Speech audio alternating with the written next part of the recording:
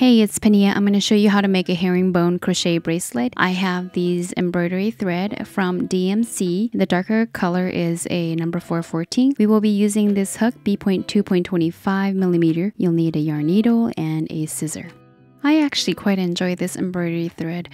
It's quite sturdy, good enough for you to be wearing it around, and it doesn't really get any pilling from.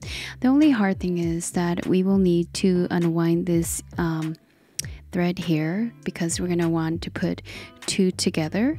So once you get two together, get one of those ends and create a slip knot, and we'll insert your hook into the slip knot. From here, chain 1, 2, 3, and then we'll continue chaining all the way to chain number 45. Depending on how long you want your bracelet to be, you can increase the number of chains or decrease it for a different length. For my wrist here, 45 is just perfect. For your first row here, we're going to skip this chain and go into the second chain and create a single crochet. And from here, we'll insert the hook into that loop closest to that first stitch. We'll go from under that loop and then insert the hook into the next chain. Yarn over, pull the yarn through. You have 3 loops, and then yarn over and pull through all 3 of the loops, and this is your herringbone stitch. We'll continue to do that. We'll insert the hook into the third loop from your hook. So that's 1, 2, and 3. So this is the one you will insert your hook. And then also under the next loop, yarn over, pull through. You have 3 loops on your hook. Yarn over and pull through all 3. And we'll continue making this herringbone stitch all the way to the end.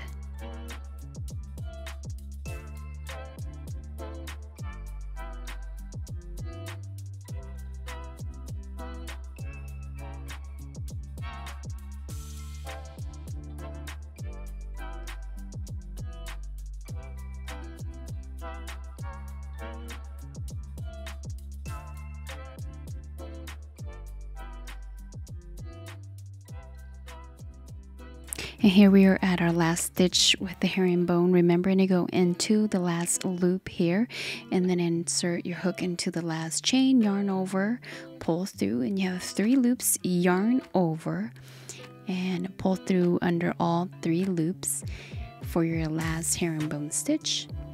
For row 2, you'll work around.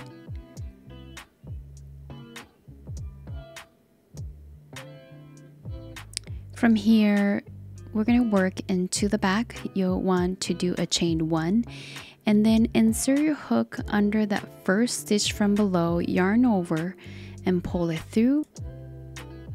Yarn over and pull through both of the loops.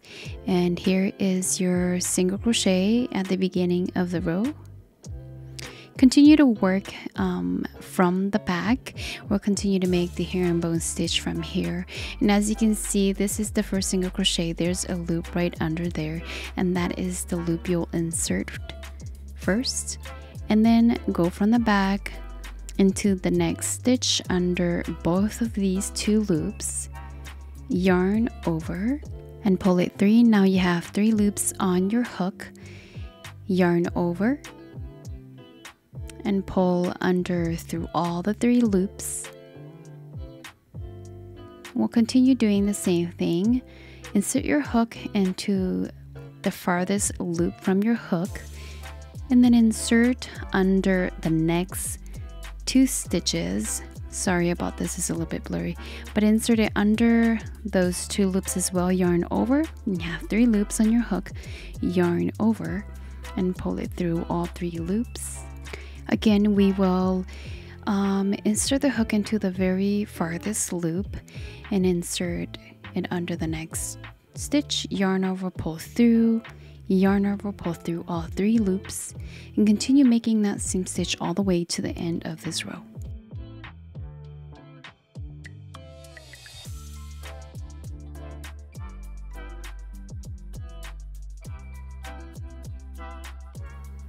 And here we're at the end, we have just a couple more stitches to make.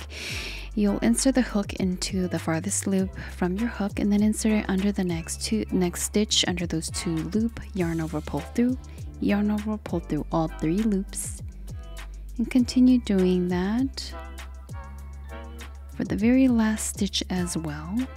And then chain 1, turn your work. For this part here, chain 1, and then when I tug onto the yarn just a little bit so that the chain is actually a little bit bigger, and we'll yarn over and pull it through, and then make a regular chain here, yarn over, pull through.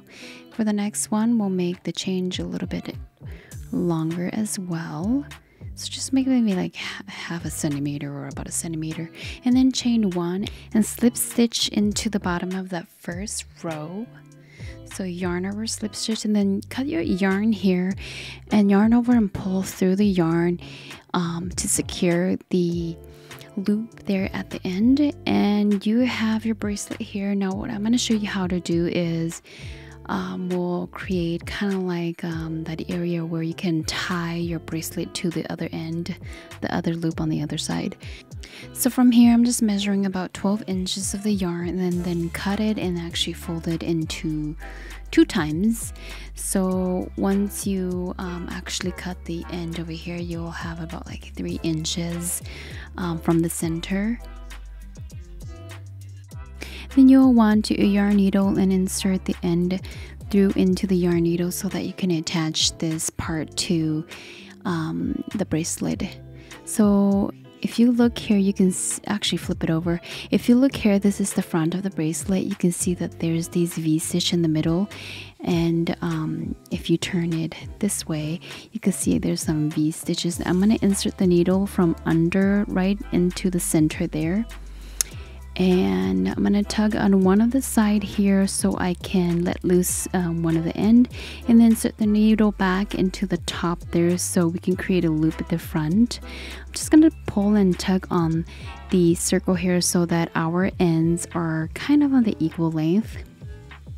And then once you have that, then you can loop, you could pull the bottom part of the yarn, the thread here, through the hole and secure your thread here at this end.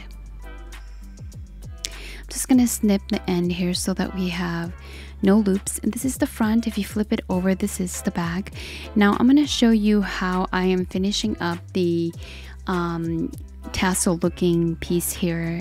There are a total of 8 thread here. I'm gonna just split it and have it into 4 and create kind of like a French braid for 4 of these. So just grabbing the farthest thread from the outer part and bring it in one at a time so that you can create sort of like a braid for this piece. And once you reach the end, leave about maybe 1 inch so that you can tie the very 2-edge thread to secure this part of your braid.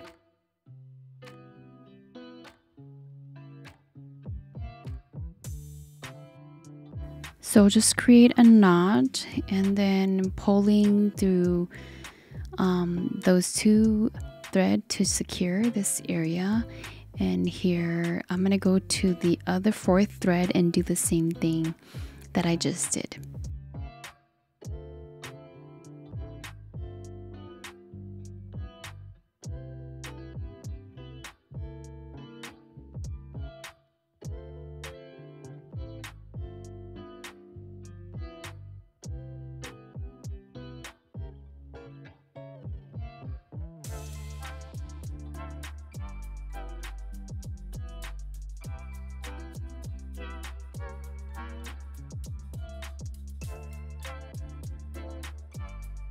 If you like the end here long, you can leave it long. I'm just gonna snip off a little bit so that it's a little bit neater and shorter, and you can even go shorter if you'd like to. Now I'm just going to the loose ends on the crochet bracelet, and I'm just gonna sew in the loose ends to secure it. So what I usually do is turn the project into the wrong side and work on securing that loose end into the back here. As you can see, usually I like to do a double knot at the end here so that it doesn't come loose, and just snip off the excess thread, and do the same thing to the other side here as well.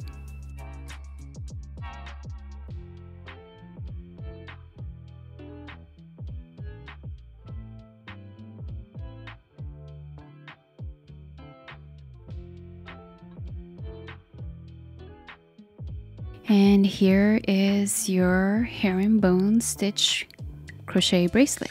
From here, I'm just going to demonstrate how you would put this bracelet on. So you'll flip over the bracelet on the wrong side and grab the two ends you braided and insert one of those ends through the loops, and then you have two loops here, and you'll just kind of like create a knot. So put it into X and then pull one through into the loop.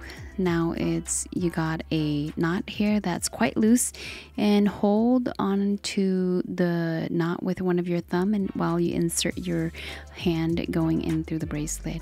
From here, you can use your index finger or your ring finger to hold one of the strand and pull on the other strand with your hand here to secure your bracelet. So here is the complete finished modern herringbone stitch crochet bracelet. Please comment, like, and subscribe for more videos.